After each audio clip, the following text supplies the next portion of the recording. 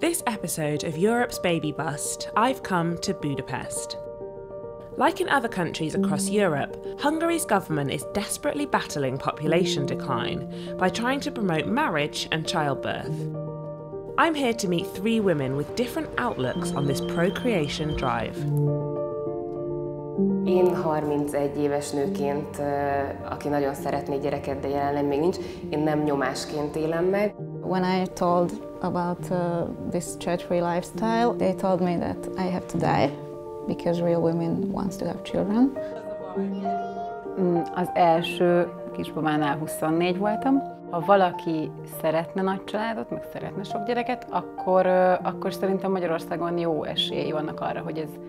While Hungary's birth rate remains one of the lowest in Europe, the Prime Minister Viktor Orbán is determined to disrupt this decline, spending 5% of GDP on programs supporting people who choose to have children. Hogy a család és a gyermekvállalás valójában áldás, civilizációnk és kultúránk fennmaradása a tét. His government gives the most help to those who have 3 babies or more. But these efforts come as Hungarians, like the rest of us, are increasingly moving away from traditional family structures. So how are these women reckoning with this push to become parents?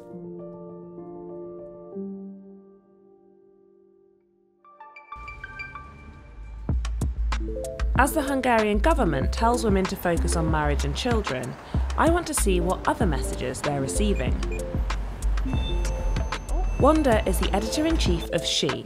Hi! One of the country's most popular websites among young women, leading conversation around career, fashion and relationships. So here is the team, my colleagues. I'm here to sit in on an editorial meeting to see what messages modern Hungarians are getting from the media about family life. Vanda, én tudod, mire lennék baromira kíváncsi? Az, hogy gyerekházasság előtt.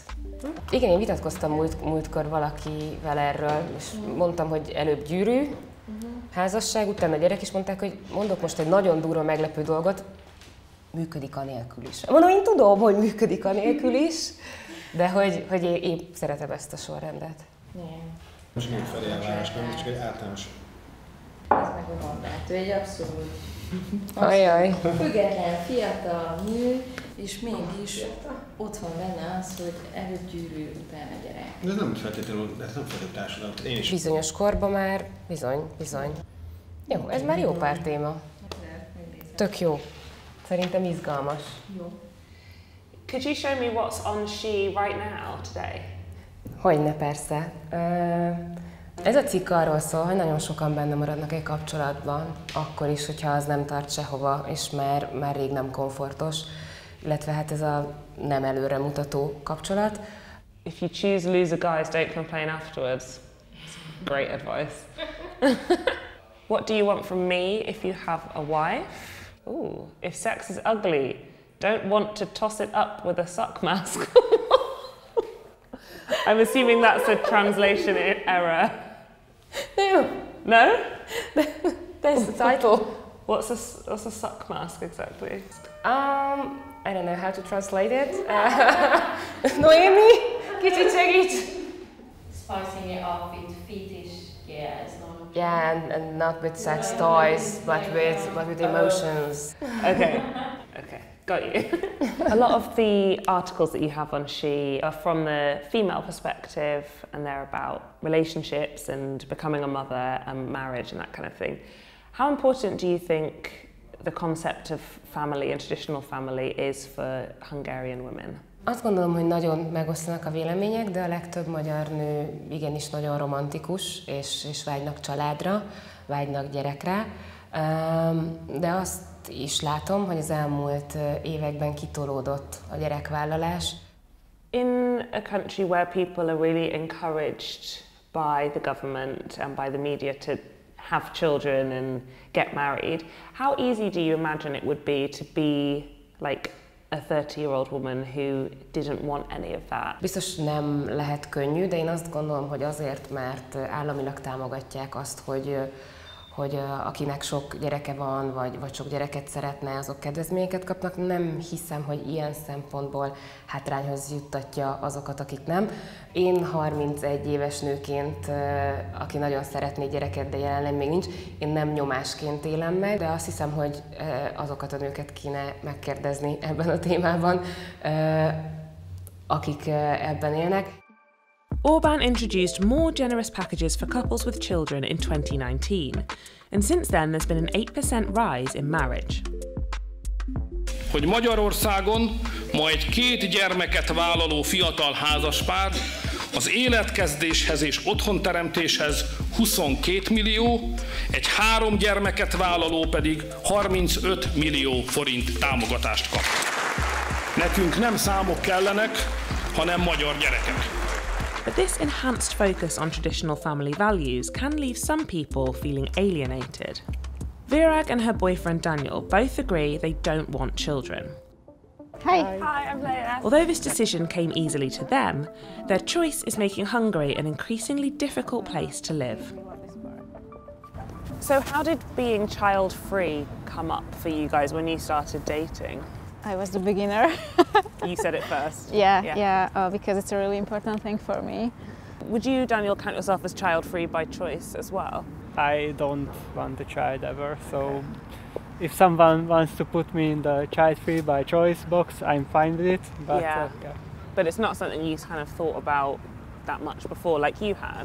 Yeah. For me, it is a category. Yeah. But for him, not. Do you think that people judge you differently when they hear about you not wanting children, you as a woman and you as a man? I think yes. People are much more judgmental, I think, than in other countries. Having children and building the nation is the most important, and I know this is the message. Yeah. I think it's also important not just what they say, but how they say. Like this political regime is really attacking and aggressive. I think it's a bit makes you feel like a secondary citizen, like you're not important. It sounds like as people who are child-free, the messaging you're getting is that your decision is the wrong decision. Yes, that's true. Nem akarjuk Magyarországot a férfigyűlölő nők, a gyermekekben, a családokban csak az önmegvalósítás akadályát látó jövőtlenség társadalmává tenni.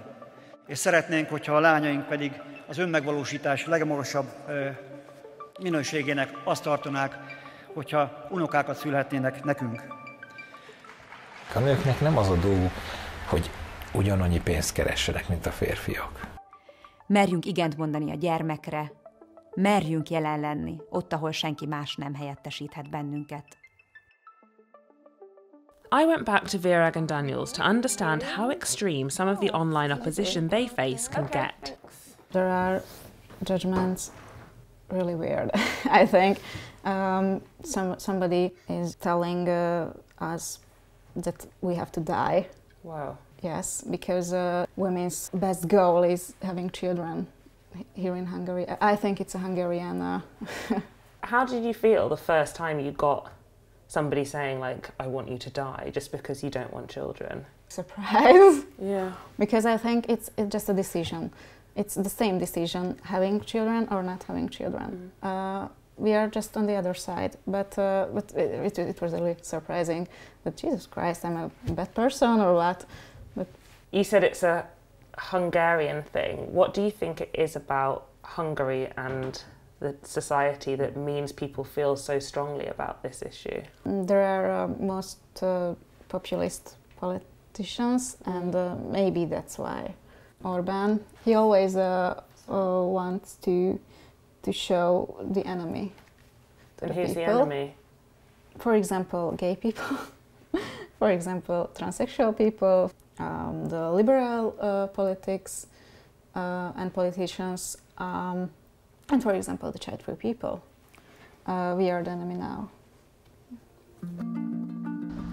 Child-free couples like Virag and Daniel fly in the face of what the Hungarian government is hoping to achieve: large families with lots of children. Thank you. Across town, I'm going to meet a family who could be a poster child for the government's population drive. For generations, Vera's family have been surpassing the 3-child benchmark, and she's followed in their footsteps. This is Gellert. Hi, Gellert. Hi, my name is Gellert. Your name is also Gellert?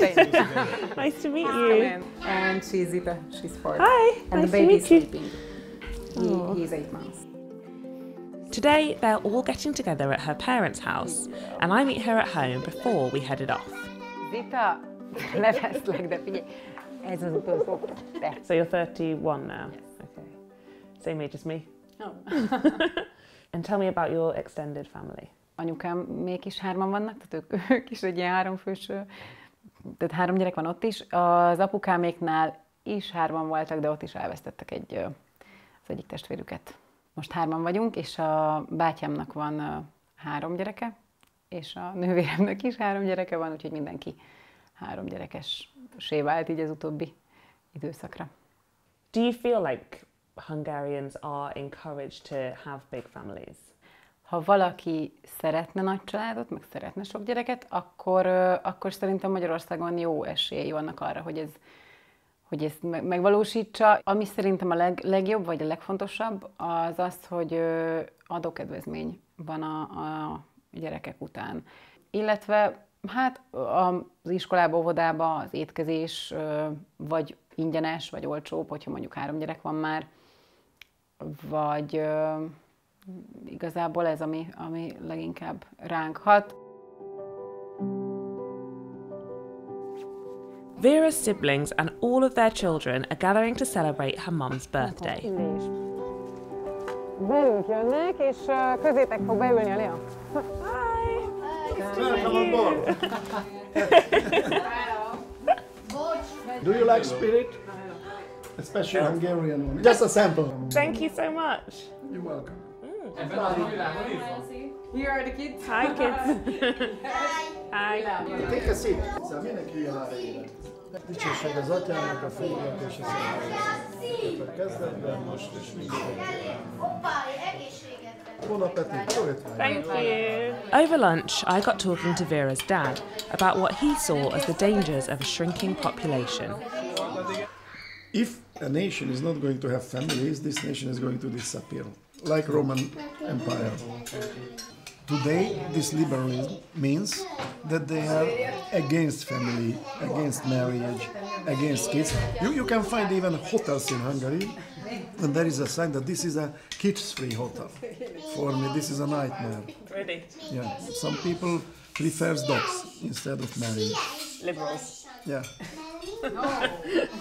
Once a month we are together. Yeah. And together you are powerful.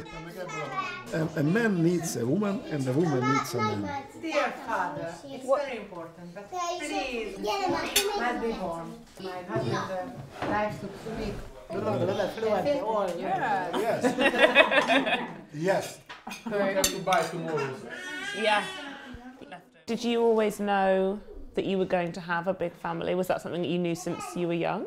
When we got married, we wanted to have at least 4 or 5 kids, but wow. We started 3. I think it's enough. We have the good example, and yeah, if we would like to increase the population, then we have to have at least 3. Yeah. It's not enough. It's just.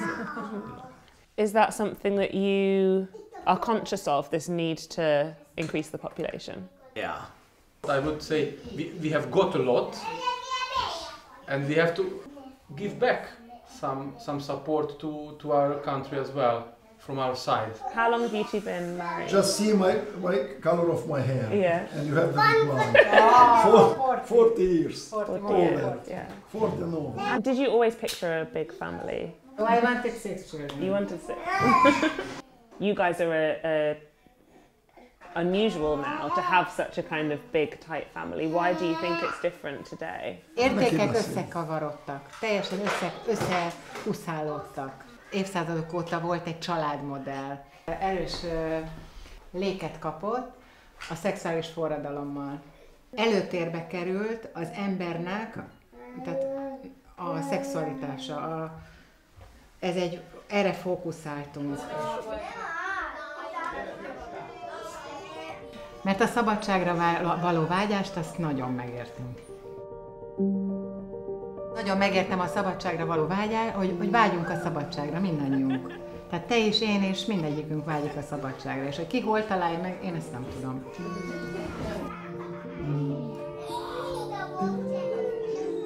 Whether they want children or not, it's difficult for Hungarians to ignore the country's parenting drive.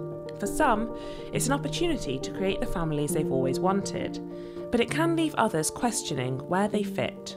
This approach may appear extreme, but the problem is not uniquely Hungarian. As birth rates across Europe continue to decline, there's an increased tension between what governments want and what people choose to do.